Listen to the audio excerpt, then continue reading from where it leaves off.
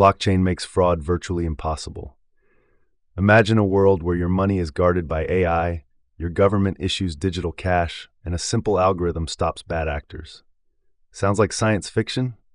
Well, buckle up, because thanks to blockchain, this financial fever dream is our new reality.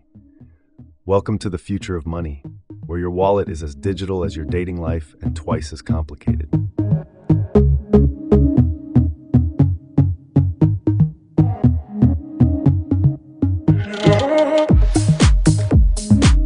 Welcome, brilliant blockchain explorers and crypto-curious cats, to another mind-bending episode of our show.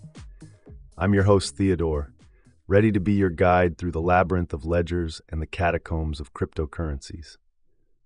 Oh, and before my brain decides to wander off into a tangent about the fascinating history of bartering, did you know chickens were once used as currency?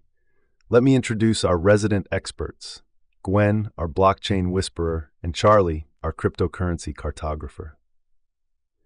Today, my dear digital pioneers, we're diving headfirst into the world of blockchain and its impact on, well, everything. From AI-powered fraud detection that never sleeps, unlike me during a crypto bull run, to government-issued digital currencies that sound suspiciously like something out of a dystopian novel. I definitely started writing but got distracted from finishing. So, synapse up, my cherished cognitive explorers. Whether you're a crypto whale, a blockchain newbie, or just someone who's wondered why your computer-savvy neighbor won't stop talking about mining. Spoiler, not the kind with pickaxes. This episode is your golden ticket to understanding the digital gold rush of our time. And remember, this is episode 16 of our AI in Art and Creative Industry series, part of an entire day exploring creative realms and professional growth. Today, we're seeing how blockchain is painting a whole new picture of finance and creativity. Let's embark on this digital odyssey and see if we can decode the future of money before my attention span decides to check the latest crypto prices again.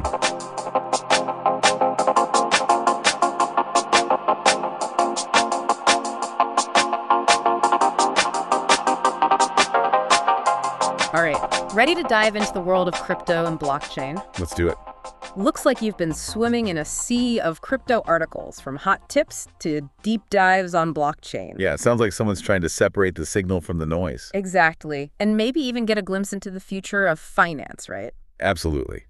It's definitely a fascinating time for it. Speaking of fascinating, that article you sent, 5 low-cost cryptos, caught my eye. October 2024, huh? A lot of buzz about that date. Yeah, like everyone's trying to predict the next big boom, the next Bitcoin. CYBRO, FTT, Aptos, all these names have been floating around. What do you make of it? It's easy to get caught up in the hype, especially with predictions of a bull run. Right, like everyone wants to be in the know, right? Get in early. But remember, market cycles are a roller coaster. Think back to the dot-com boom and bust. Lots of noise then, too. So are you saying we should be wary of all this October 2024 hype? Wary? Maybe not. Cautious. Definitely. Remember, the real revolution back then came from understanding the internet's potential, not just chasing quick gains. So with crypto, it's more about understanding the underlying technology, not just picking the next big thing. Exactly. The technology in this case is blockchain. That's the game changer. And what's really interesting is it's not just about crypto anymore, is it? Not even close. We're seeing major players like SWIFT, the global banking network, getting involved with blockchain. Wait, really? SWIFT? That's a big deal. What are they doing with blockchain? They're planning to launch live trials for crypto transactions in 2025. Wow. So even the institutions are taking this seriously. Okay, so we've got this potentially huge date on the horizon, October 2024, and established players like SWIFT entering the game. It's a fascinating time to be watching this space unfold. For sure. But before we go full on blockchain, let's rewind for a second. What is driving this October 2024 hype in the first place? What's so special about that date? It's a combination of factors, really. You've got the Bitcoin halving cycle, which historically has been correlated with price surges. Then you've got growing institutional adoption of crypto, regulatory developments in various countries. So a lot of moving pieces. Exactly. And overall, there's a growing sentiment that blockchain is moving from the fringes to the mainstream. All eyes are on crypto right now. Like everyone's waiting to see what happens next. And that anticipation itself can become a self-fulfilling prophecy. Interesting. But even with all that hype, you're still saying it's crucial to look beyond that, right? Absolutely. Understanding blockchain is key, not just for spotting potential investments, but for grasping the bigger technological shift happening right now. Okay, so let's unpack that. Let's talk blockchain. This other article you sent, Blockchain in 2024, paints a pretty exciting picture. But first, back to basics. What exactly is blockchain? Imagine a digital ledger, kind of like a giant spreadsheet that records every transaction. Okay, I'm with you so far. But instead of being controlled by one central authority, like a bank, it's distributed across a network of computers, a vast network. So it's like everyone has a copy of this ledger, constantly verifying and updating it. That's the basic idea. And it's that decentralized structure that makes blockchain so secure. No single point of failure. Even if one computer goes down, the others keep the system running. Okay, that makes sense. But how does it actually prevent someone from, messing with the ledger? Changing transaction details or something? That's where cryptography comes in. Specifically, something called a hash function. A hash function, right. Think of it like a digital fingerprint for each transaction.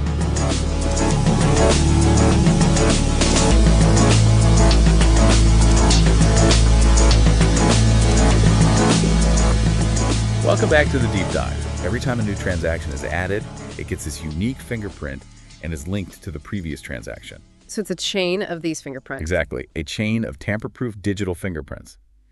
If someone tries to alter a transaction, even a tiny bit, it changes the fingerprint, breaking the chain. And everyone on the network would know, right? Yeah. Because they all have that copy of the ledger. Exactly. It's incredibly secure because of that transparency. Which is a big part of what makes blockchain so revolutionary, right? That transparency. Absolutely.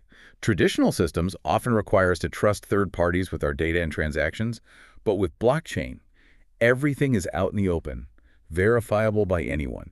Interesting. So it's like the Wild West of finance is becoming the most transparent system ever. In a way, yeah. Okay, and this blockchain in 2024 article, it goes way beyond just Bitcoin. What are some of the most interesting applications you're seeing? This article mentions everything from digital identity to entire supply chains.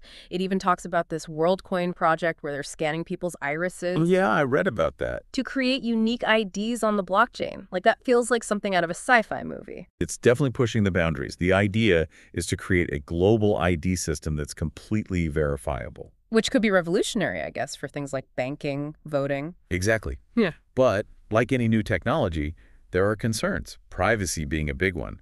Imagine that iris data getting hacked. Yeah, not a fan of that thought. It makes you wonder about the trade-offs, But let's move on to something a little less invasive.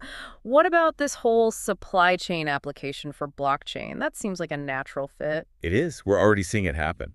Companies using blockchain to track products all the way from like farm to table or factory to store. So you could trace like every step a product took along the way. Yeah, and that helps verify where something came from, reduce fraud.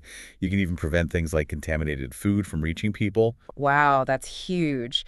Okay, what else is in this treasure trove of an article? What other blockchain applications are they talking about? Well, it also talks about storing public records on the blockchain. Things like land registries, medical records, even voting systems. So instead of relying on systems that can be tampered with or that are prone to errors or whatever. You'd have this immutable record, accessible to everyone. And secure. Right. Right, which could be huge for transparency, fighting corruption, all that good stuff. Exactly. And it gets even more interesting. Remember that article, Blockchain in 2024? Yeah. Well, it talks about the convergence of blockchain and artificial intelligence. Oh, yeah, AI. It feels like those two are always popping up together, but how do they actually work together? What's the connection? Well, AI can make blockchain even more powerful. For example, AI algorithms can analyze huge amounts of blockchain data to detect fraud as it happens. In real time? Yeah. It's like having an AI security guard watching over the entire network 24/7. Okay, that's pretty impressive. What else can AI do for blockchain? Well, scalability has been a challenge for some blockchains, and AI can help with that too. It can make the whole system faster, more efficient. But it's like AI is turbocharging blockchain's potential. That's one way to put it. But I have to ask, are there any downsides to this partnership? Are there risks to combining these two technologies? That's a very important question, because while AI can definitely enhance security, it can also be used to create more sophisticated attacks. Like, what kind of attacks are we talking about? It's hard to say specifically, but as AI gets more advanced, hackers could use it to exploit vulnerabilities in blockchain systems. It's like an arms race. Both sides are constantly trying to outsmart each other. So it's like a double-edged sword. And what about privacy? If AI is analyzing all this blockchain data, could it uncover more than we bargained for? It's possible. The more data we feed into AI, the more it learns, the more it can potentially infer about people, even if the data itself is anonymized. It really highlights the need for ethical considerations in all of this, responsible AI development. It's like we're stepping into uncharted territory here, and we need to be really careful about how we proceed. I think that's a good way to put it. Speaking of uncharted territory, let's talk about the future of finance. We've got SWIFT experimenting with crypto, central banks exploring digital currencies. It feels like a financial revolution is brewing. It certainly does. That article about Swift's crypto trials, that's a prime example. They're aiming to bridge the gap between traditional finance and the crypto world, which could make things like cross-border payments much faster and cheaper. Right, and then you've got all these central banks looking into central bank digital currencies, CBDCs. It's like every country wants their own digital dollar, their own digital euro. It's fascinating. CBDCs have the potential to offer greater financial inclusion, especially for the unbanked. But they also raise concerns about privacy and government control over money. It's a lot to wrap your head around. And then you've got companies like PayPal enabling crypto transactions, and Robinhood might partner with Revolut on a stablecoin. It seems like the lines between traditional finance and crypto are getting really blurry. They are. What we're seeing is a convergence of technologies, a convergence of financial systems. And it's still very early days. The next few years will be crucial in shaping how this all plays out. It's exciting, but also a little daunting. Where does this all leave our listener who's swimming in this sea of information? What are the key takeaways, would you say? I think the most important one is this. Blockchain is here to stay. It's not just about speculation or trying to get rich quick. It's a fundamental shift in how we approach trust, transparency, and the flow of value. So it's not just about picking the right cryptocurrency, it's about understanding the bigger picture. Exactly. And that means staying curious, learning about different blockchain platforms, and thinking about how this technology might affect your own industry. And pay attention to regulatory changes too. The Dubai regulators' warning about the risks of crypto is a good reminder that this space is still very much evolving. This has been an incredible deep dive. I feel like we've only just scratched the surface. There's always more to explore. But hopefully this has given our listeners a foundation to navigate this world. And to our listeners, we'll leave you with this. If blockchain really is the future of finance, what role will you play in shaping it?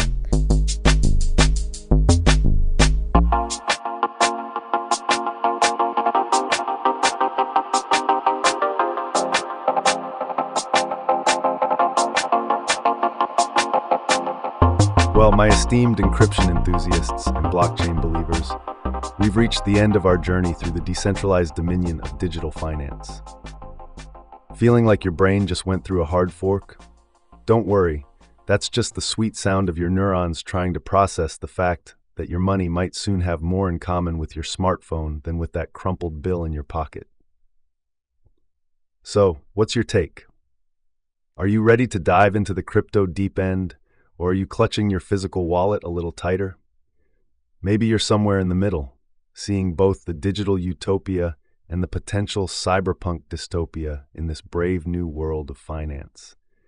If this episode sparked a revolution in your neural pathways, don't keep that digital dividend to yourself.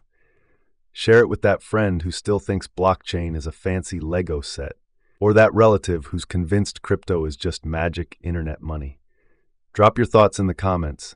Are you team bring on the digital dough or keep your blockchains off my buck? Your voice matters in this grand experiment we call the future of finance. Remember, every financial revolution in history started with someone asking, what if? So keep questioning, keep exploring, and who knows, maybe you'll be the one to create the next big cryptocurrency. Just promise me you'll name it something cool, like Theodore Coin. It has a nice ring to it, don't you think? Until next time, stay curious, stay skeptical, and for the love of all that is decentralized, don't forget your private keys. This is Theodore, signing off from the intersection of bits and billions.